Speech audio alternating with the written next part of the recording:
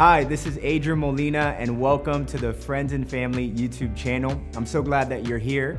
At VOUS, we never want to go at it alone. We believe in passing on what we've learned and creating spaces for others to get resourced. You're about to watch a workshop from VOUSCon 2023. I hope it encourages you and equips you for whatever season you find yourself in. Enjoy. Whenever you're going to talk about something, you want to make sure that we all agree on what we're talking about before we start to talk about it. When I use this word, this is what I mean by it. So when I talk about healing, one thing I'm talking about is this restoration of wholeness. Healing is a restoration of the wholeness that belongs to us intrinsically. This is how we should be. How many of you have ever been sick, and you've been sick so long you forgot what it felt like to be well? And then the illness ended, and suddenly you felt well. And how many of you realize when you felt well, you suddenly felt like $1 million? Like, I can breathe, I can go outside, the air doesn't hurt, right? You know, like, I feel well. And here's the thing, you already felt that before you got sick, but you forgot what it felt like to be healthy. And when that feeling comes back to you, you learn to appreciate the sense of wholeness. A lot of us look for healing because we know that we've missed something, but healing also is sometimes a restoration of something we've never had. For example, my wife and I are foster parents, and we recently got a call this week to take in a baby who recently born. Mom is struggling, drug addict, but she took drugs through the pregnancy, hard drugs. And so the baby was born with a drug addiction. So you have this newborn in a hospital who is already a drug addict. That newborn doesn't know what it's like to not be a drug addict. That newborn's body is craving something that isn't good for that newborn. And many of us sometimes, when it comes to healing, we are in a situation where we've always been unhealthy, and it seems normal to us. And sometimes what healing isn't just a restoration of something we lost, it's restoring something we didn't know we could have.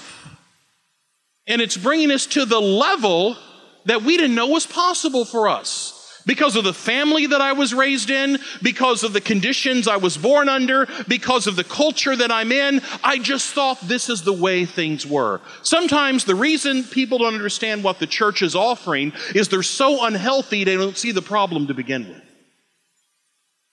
They don't see it as healing because they don't understand what wholeness looks like. So we want to talk about healing. Healing is a restoration of wholeness. When I talk about theology, one thing I mean by theology, I'm going to give you a couple definitions, but one thing I mean by theology is simply our view of reality and our place within it. And I want to define it this way because I want to stress that every single person has a theology. Everybody has a view of reality. This is how they think the world is. This is what they think life is about. This is what they think people are. This is what they think they're supposed to do because of it. Everybody has a theology. The question is not, do you have a theology? The question is your theology a good one or is it a bad one? Is your theology good or is your theology bad? You're like, well, how do you determine whether a theology is good or bad? Two tests. Number one, how closely does it align with reality? Because reality is real whether you believe in it or not. You might go out into the street and decide, I don't believe that cars exist. That doesn't mean you're not going to get hit by one. And sometimes people have a theology that is so out of touch with reality, they weren't expecting the car when it hit them. They didn't understand this is what's real. This is what's going on. How closely does your theology align with reality? And secondly, how does your theology lead to healthiness? Because a good theology is one in which you are so closely aligned to reality, it makes you healthy when you live with it. We're called to live with reality, not against reality. Theology is not about building our own fantasy. Theology is about learning how to live in reality as God created it. Learning how to live the way the world actually is and to be healthy in light of what we can't change. So everyone has a theology. Is it a good one? Is it a bad one? Christian theology is a healthy theology, and I like to say it this way: Christian theology isn't just healthy because it aligns with reality, because it leads to healthiness, but Christian theology is all about healthiness. Why? Because Christian theology is about salvation, and salvation is healthiness. The word we actually use for salvation is actually the same word for healing. When you are being saved, how many know you're being restored? If healing is a restoration to wholeness, salvation is that.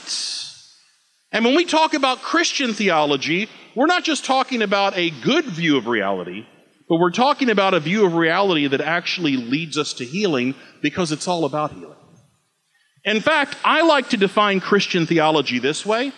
I like to call it the understanding, the explanation, and the application of the gospel. Theology is just the understanding, the explanation, and the application of the gospel. And sometimes when I'm teaching a class and I'm trying to explain theology, I like to do it like this. I'm not going to do it here because there's too many people here. We don't have time for that kind of dialogue. But I'm going to have you pretend I'm asking you this, and you think of the answer in your head. I'll say to somebody, okay, if this is what theology is, it's the understanding, the explanation, the application of the gospel. Somebody give me a definition of the gospel. And invariably, I'll have a student immediately raise their hand. And they'll go on for like 3 paragraphs. And I'm like, that is awesome, but it was too big. Give me a smaller definition. And then the student will raise their hand and they'll give me like maybe 1 paragraph. I'm like, again, that's great, but it's too big. Give me a smaller definition. And eventually, here's what I'll say to the entire class. I want you to give me a 3-word sentence to describe the gospel. I want you to give me a subject, I want you to give me a verb, and I want you to give me a direct object. That's what I want. Now, right now I'm going to ask you, and I'm going to ask, what should the subject of theology be? Jesus or God? Okay. How many would agree that if theology is about anything, it should be about God? Okay, so we say God is the subject. What should the direct object be? No, direct object. Yeah, so this becomes like I didn't know it was a grammar test. Okay, so us, right? Like some form of us. Some people will holler out humanity. Some people holler out creation. All good. Some form of us. Now, what should the verb be? How many think saves? Typically, I'll get saves or loves or redeems or something like that. So I'll put it up here to my class and I'll say this. Okay, so here we have this definition of theology. God saves us. As soon as I say that to someone, they're going to ask me questions. What do you mean about God? Which God are you talking about? There's a lot of gods in the world. Tell me what you mean about God. Or saves. And I've done this analogy multiple times, but it's like you're walking down the street and I come out of nowhere and I tackle you to the ground. And you're looking up at me and my first words to you are, don't worry, I've saved you. And your question is, from what? Or us? So who's being saved? Who do we include in that? Just to unpack the gospel, we have to do theology. So theology has to answer these questions. When we talk about God, what do we mean by Father?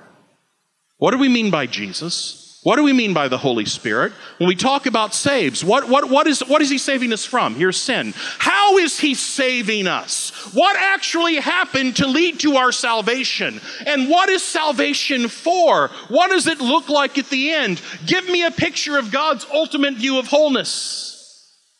What about us? What about those of us who are human? Is that who's being saved? What about the people who are part of the church? What about that community? What about people who are outside the church? Do you realize that these are the traditional categories of theology?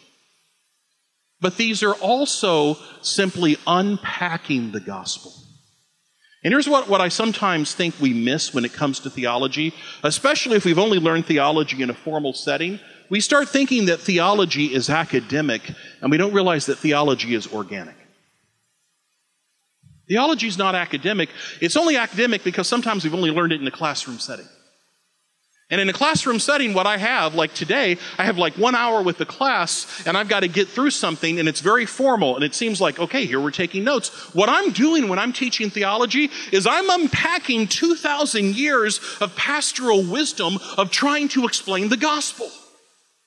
And that's all it is. One of the best lessons I ever had as a pastor teaching me this was I once had the chance to do a Bible study for a family in my church who said, Pastor, I want you to come to our house. They were immigrants. They said, we have some family members who are from the old country who are coming. They're staying with us. We've never read the Bible before as a family. They're members of our family who have never read the Bible. Would you come and just do a Bible study for us? I said, sure. I show up to their house, and there are 30 people in a living room and kitchen. Cousins, aunts, uncles, all wanting to hear the Bible.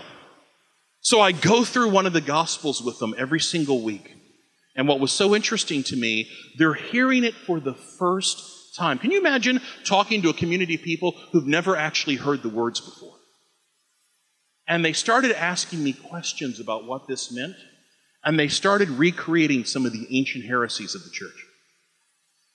Because when you hear it for the first time, these are the organic questions you would have. These are the things you would actually wonder. This is how you would try to put it together. And I realized what theology is giving us and the way that pastors have learned how to explain the gospel in a healthy way so that it leads back to the gospel and not away from it. So theology is healthy to the extent that it's unpacking the gospel. And at the end of the day, what theology should really be about is it should be about the love of God as revealed in Jesus. In fact, I love this verse here. It's Luke, the lawyer comes to Jesus, says, what must I do, to inherit eternal life? Jesus says, what does the law say? Here's what it is. Love the Lord your God with all your being. Love your neighbor as if they were you. And when it says love the Lord your God with all your being, here's how they unpack it. Love the Lord your God with all your heart, with all your soul, with all your strength, and with all your mind. In one sense, all theology is it's learning to love God with all of your mind. I've said to sometimes some students, what is it that scares you about theology? And sometimes the answer they give me is this: I'm afraid if I study it too deeply, I'll find out it's not true. Like, I'm afraid to really dig into it. What if I find out it's not true? All I can say to them, here's what I promise you as someone who has studied it more years than you have. It's only going to make you love God more. It's only going to make you love God more.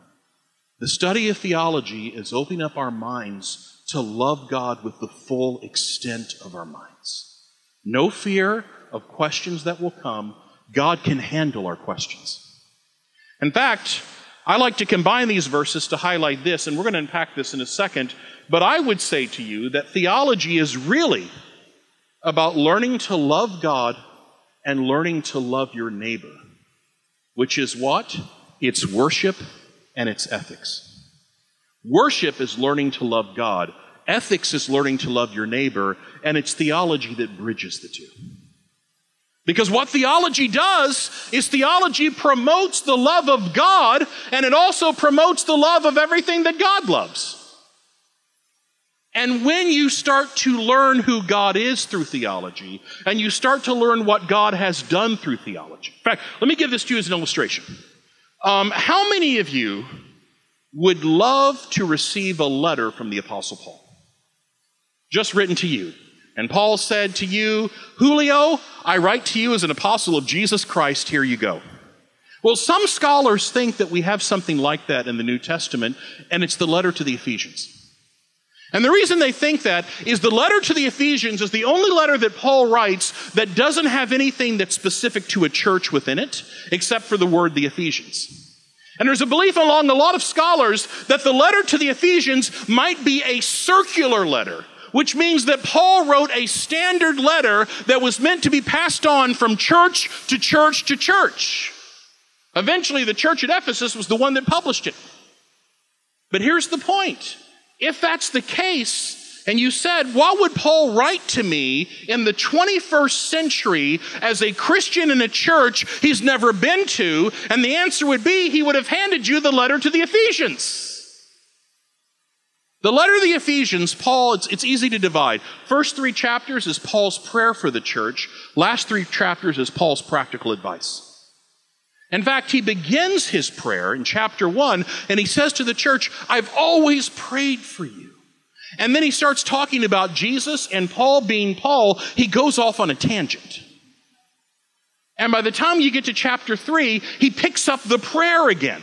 So I want to show you the beginning and ending of the prayer to show you how these fit together. And here's what Paul says to the church.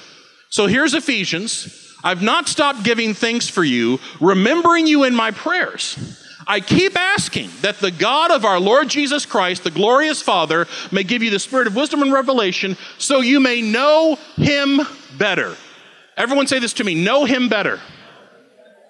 Paul says, I'm praying for you for what? That you would know him better. Secondly, Paul says, I pray the eyes of your heart may be enlightened in order may you know the hope to which he has called you. Everyone say, know the hope to which he's called you. Okay, that was a long thing to say. But I want you to know him. I want you to know the hope. What is he talking? He's talking about the gospel. I want you to know what he's called you to. And then when we get to chapter 3, he finishes this prayer. I pray out of his glorious riches he may strengthen you in the spirit, that Christ may dwell in your hearts through faith, and that being rooted and established in love, you may have power with all of the Lord's holy people to grasp how wide, how long, and how high and deep is the love of Christ, and to know this love. Say that with me. To know this love. To know this love that surpasses all knowledge. What is Paul's prayer for you? His prayer for you is this. He wants you to know God. He wants you to know the hope to which he's called you. And he wants you to know the love of God that surpasses all knowledge. That's the point of theology. That we learn to love God. And that by knowing God, we love God. And by loving God, we learn to love everything that God loves. So let's unpack this a little bit further. In theology, we want to learn how to love God. I've already given you this verse here, that we love the Lord our God with all of our mind. There is no greater revelation of God than the one in Jesus, and there's no clearer picture of Jesus than that of the gospel. When you come to understand the gospel, you're getting the clearest picture of God you can ever get. How many of you have ever looked through the pictures on your phone and realized sometimes you're not a good photographer? You know, sometimes I'll have pictures show up on my phone and they'll start going through like pictures of my family, and then I stop because I'm like, oh, there's my son when he was 3. And sometimes I'm like, I've got to get a better phone. Look at how bad that picture is. Sometimes the picture's fuzzy. Sometimes it's out of sync because sometimes I have an older phone. Sometimes it's so clear. And I think, well, man, that's beautiful. I want to enlarge that. When we come to the gospel, we have the clearest picture of God we could possibly have. This is what God is like. When you know the gospel, you come to know who God is. When you come to know God is, you come to love God. The knowledge of the gospel should bring us closer to God. And here's one way it leads to healthiness. The knowledge of the gospel leads us to worship. You know one thing that worship does for us that's healthy? It makes us quit worshiping ourselves. Learning to worship God takes the pressure off of us. I heard this quote from a famous Hollywood director. Some of you may have heard. Robert Eggers has done a lot of art house films. So if you don't know who he is, it's because you only watch Marvel movies, okay? But Robert Eggers, a famous kind of art house director, a couple years ago, he was interviewed about his filmmaking, and here's what he said. He said, I wish I could be a medieval craftsman once again. I wish I could go back to that time. He said, I wish I could do art for the sake of God. Now, he's not a Christian, he's secular. His assumption, right, is that has to belong to the Middle Ages. But here's what he says. I wish I could do art for the sake of God, because right now I can only do the art for the sake of my own ego, and I find it unbearable. Doing art for the sake of my ego feels unbearable. Here's the thing. When we learn to worship God, we also learn to stop worshiping ourselves, and that makes us healthier. It takes the pressure off of us, because it turns out the universe isn't about me. It turns out all the decisions I make aren't the most important things going on in the world. It turns out that what happens to me, I can learn to adjust because it's not the most important story I'm facing right now. Learning to worship God, learning to love God, takes the pressure off of me. When we learn to love God, we also learn to love the church. 1 John 3 tells us very clearly that if we love God, we're going to love the people of God. That it's impossible not to love the people of God if we love God. To know the gospel is to know God. To know God is to love God. To love God is to love each other. How many know that if you're dating someone who has a child and you want to get serious, you got to get serious about that child as well. Right? You can't date someone and not see the family. I can't say to my wife, hey, now that we're married, we never have to see your parents again. Hey, that's not the good start to a good marriage. If I love you, I'm going to have to learn to love the people that you love. If we love God, loving God teaches us how to love each other. And here's why that matters for health. When I learn to love one another, I actually learn how to be part of community. And how many know being a part of community is a lot healthier than not being a part of community? I learn to worship God, and I take the pressure off myself as the object of worship. I learn to love other people in community, and now I have a community around me that I'm free to love, and they're free to love me. I think one of the biggest examples of what the church is supposed to be is a community that is not hard-hearted, but is open. I mean, we live in a world today that is really hard-hearted. We live in a world today that whether or not I want to be your friend depends on what bumper stickers you have on the back of your car and what signs you put up in your yard. We live in a hard-hearted culture. The church teaches us how to love, how to welcome, how to receive, how to be with brothers and sisters in Christ, and how to be with those who aren't yet brothers and sisters in Christ. But we see them the way that God does. We learn to love God, we learn to love each other, and we also learn to love the world. Now, I do want to highlight, because there are scriptures that warn us and say to us, don't love the world. And what they're talking about is loving the world over God. But how many know that God loves the world? For God so loved the world that he gave us his only Son. When we learn to love God, we can also learn to love the world that God created as if it's the gift of God. I can learn to love what God created as gifts. I can learn to receive people as if they could have been sent by God as a gift. My son, a few years ago, what I did with my son for a while when he was growing up, and he's still growing up, but I would read him the Bible every night, and then we would just go over Scripture together, and it was always at his age level. But what I did was, this is going to sound like a huge nerd, because I am, but I divided the entire Bible into 365 stories. And I tied each story to one day of the year, and it would ensure every year I would go through the Bible with my son. So it was always summer, winter solstice. Come summer solstice, we start in the Old Testament. Come winter solstice, we start in the New Testament. And I'd start with creation. Summer's here, let's talk about creation. Winter's here, let's talk about the birth of Jesus. And we would go that way. My son, as a young child, would pick up on things that was so interesting to me because, again, he's hearing some of these stories for the first time. He's asking these questions, and I don't want to do like the parent, like my son's a genius. My son's not a genius. But every child will sometimes say the most interesting things. How many of you know that? So once we were giving him the story of Abraham entertaining God and the two angels who came to Abraham's tent. And my son was struck by this. And he's like, well, how did Abraham not know they were angels? I said, well, son, they don't look like angels like you've seen pictures of. They don't have wings. And I also stress this, they weren't white. They don't look like what you think they look like, all these pictures of angels. He's like, you mean an angel could look like anybody? I said, yeah, an angel could look like anybody. Many times in Scripture, they look like anybody. And he says to me, well, if that's true, how come we don't treat every stranger if they could have been sent by God? And my wife was like, okay, bedtime. That was it. That's the lesson. Right there. That's the lesson. When you learn to love God, you learn to love the world, and you learn to receive the world as a gift.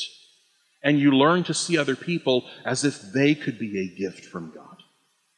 In fact, some psychologists have argued that one of the things that's killing our culture is the pursuit of happiness. And the reason it's killing our culture is that happiness is always a byproduct of other things. It's never something you achieve if you're pursuing happiness for itself. Happiness comes because you were pursuing something else that made you happy. Not because happiness was the thing you were pursuing. And what some have argued is what we should be teaching people, and this is coming from a secular side, but I just want to highlight this. What we should be teaching people is not how to seek happiness. What you should be teaching people is how to seek wonder. Learning how to have wonder in the world that we live in and letting happiness be a byproduct of that. And I hear that and I think, well, that's just learning to love the world. It's learning to appreciate the world as God's gift and to appreciate other people as a gift of God. We learn to love God, and it takes the pressure off of us. We learn to love the church, and we have a community. We learn to love the world, and we have wonder. And finally, what theology should promote is we learn to love ourselves. Let me go here. Okay, yeah. We learn to love ourselves. One of my favorite quotes from church history comes from Bernard of Clairvaux. Everyone say Bernard of Clairvaux. I now award you your degree. So Bernard of Clairvaux was a 12th century monk, one of the most outstanding churchmen of his day. But in fact, how powerful was he? Two of the people he mentored became pope. You know you're cool when your disciple was pope, right? That's Bernard of Clairvaux. Bernard of Clairvaux argued this, and I'm going to give you the argument in just a second. But here's what he said I think is so powerful. He said that there's 4 degrees of love towards maturity. There's 4 degrees of love that we have to work through.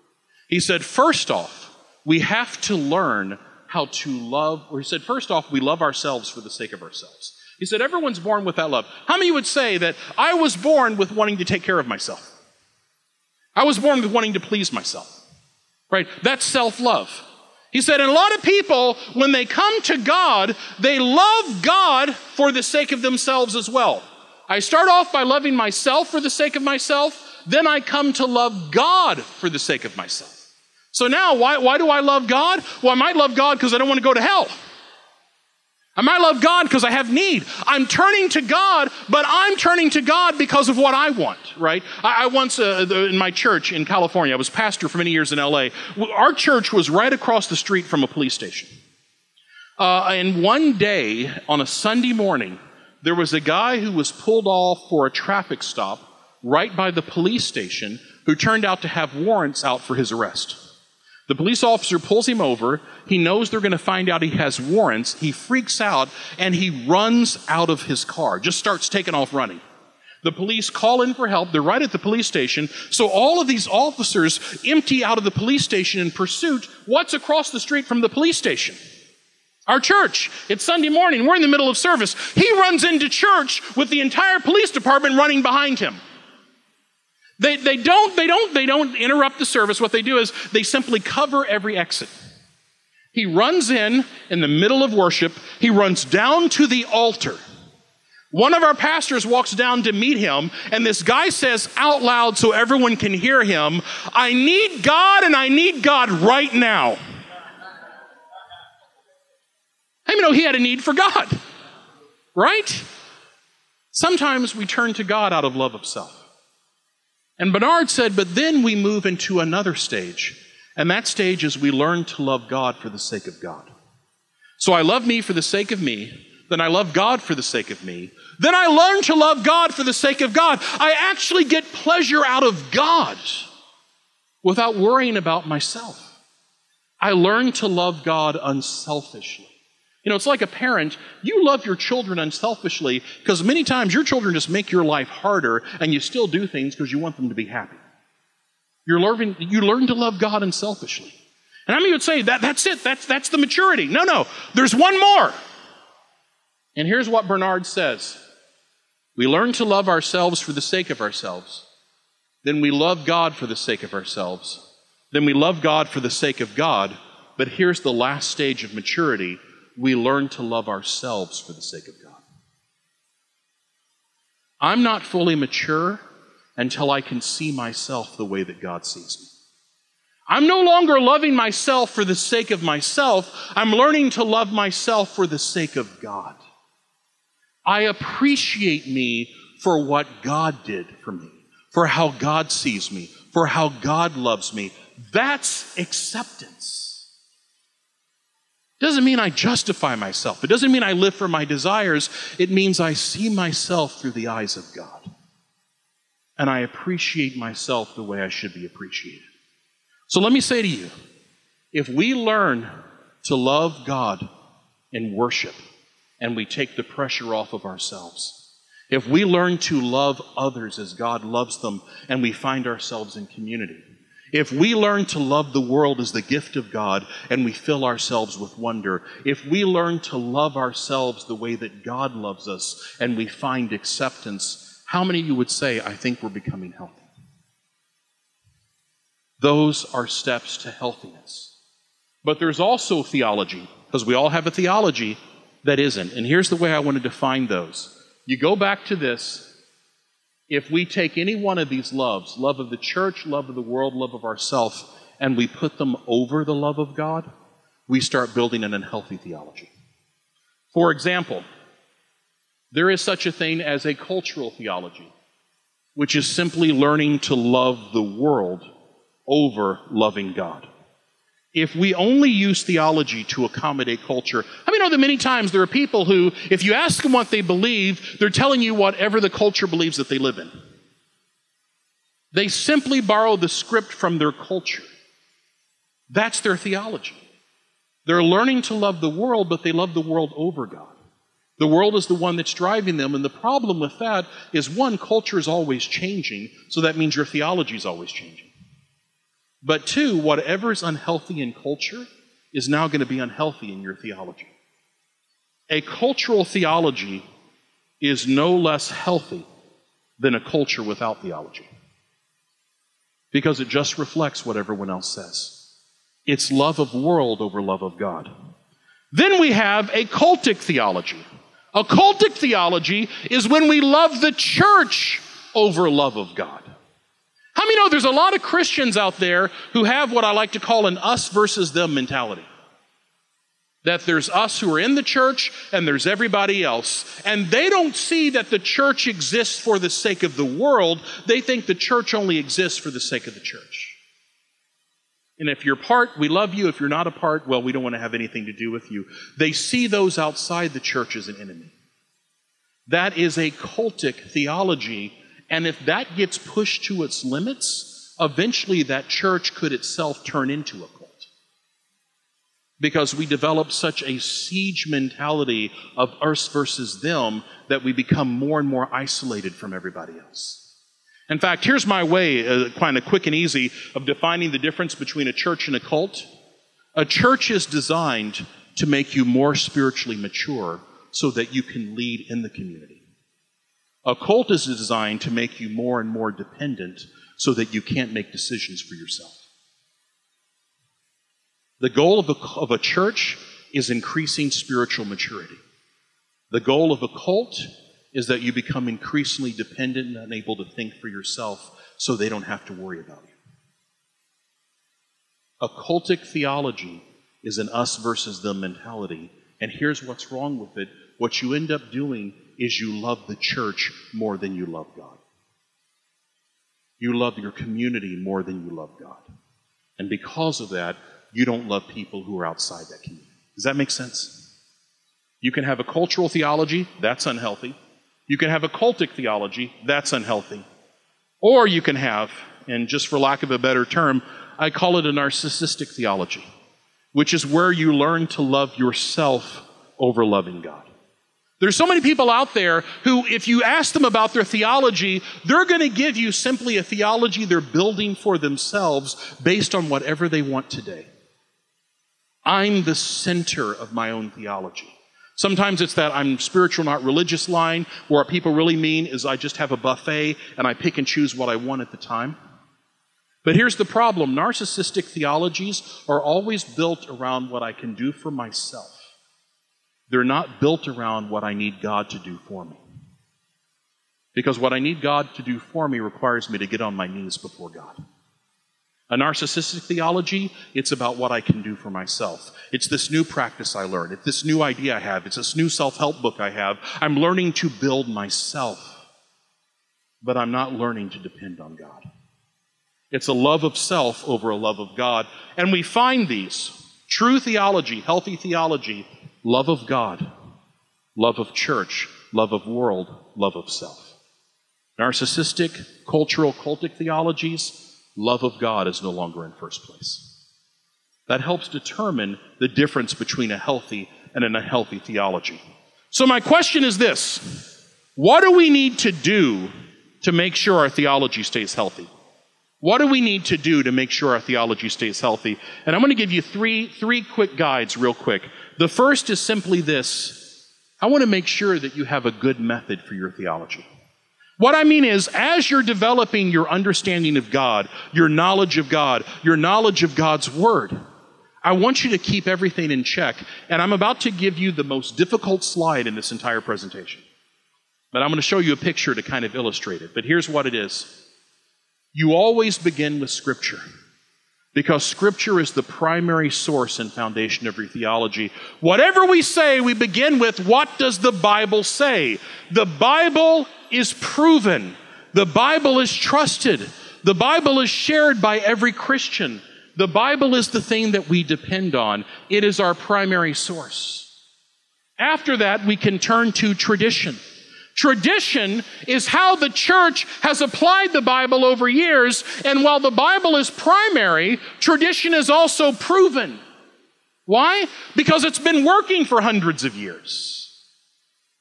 Understand, you can ask the question, how has the church read this? How has the church done this? How has the church applied this? Because if it's worked, they would have passed it on to the next generation. If it didn't work, they wouldn't have. If this keeps getting passed on from parent to child and parent to child, there's something about it that works and is healthy. What does our tradition say? Doesn't mean it's infallible. Christians can be wrong. How many of you know that? But if you have Christians who've been saying the same thing for 2,000 years, there's something you can trust about that. Then we turn to culture. Culture is our forming source. And what I mean by that is this: we cannot escape our culture. We can't ignore our culture. We just have to make sure that culture maintains the right place in our theology. Scripture first, then tradition, then culture. That includes our knowledge base. What do we think that we know now? I mean, there's things we're discovering the Bible never talks about, right? The Bible never tells us how to do open heart surgery.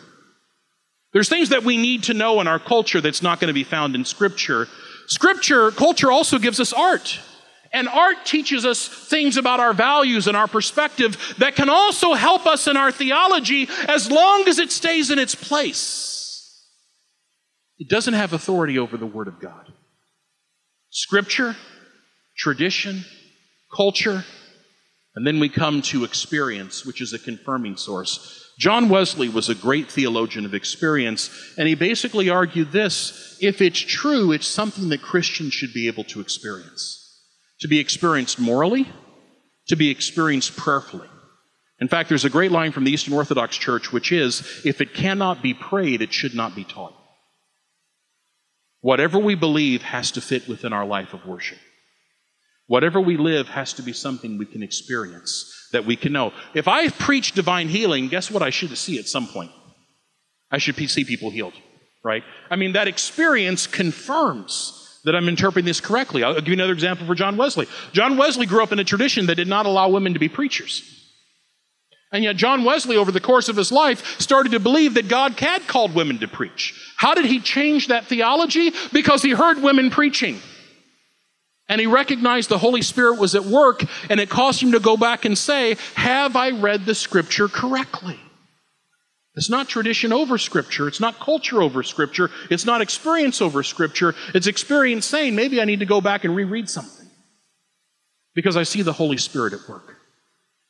And then finally, we have reason, which is simply the tool for understanding, are we doing everything reasonably? Am I reading the Bible reasonably? Am I reading tradition reasonably? Am I interpreting culture reasonably? Am I interpreting my experience reasonably?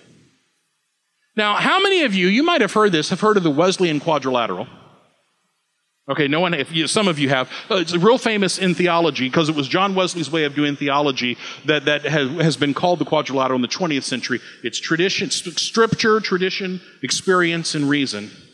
I added culture because I'm concerned that we need to have a place for culture because culture's there anyway. We need to be able to recognize it. So I don't have a quadrilateral, I have a pentagram or a pentagon. But the pentagon is irregular because Scripture's at top. So here's my irregular oh, you know what? It didn't show up on the slide. Okay, well, anyway, it would be really cool if I showed it to you. Scripture, tradition, culture, experience with reason connecting. Have a good method. Make sure Scripture stays up front. Secondly, for your theology, have a good devotional life. Have a good devotional life. When we do theology, we always do it in an attitude of prayer. We always do theology in an attitude of prayer. Devotions, because we submit to God every day. How many know that whenever you are in prayer, whenever you are submitting to God, in a sense, you're forcing your heart to stay open to God for today? Have you ever gone a few days, you don't have to raise your hand to this, and not prayed or read your Bible? And the longer you go, the easier it is to forget to do that. Because I start making decisions on my own, I start forgetting about God. But every day when I stop, because one thing about a devotional life is it causes us to stop.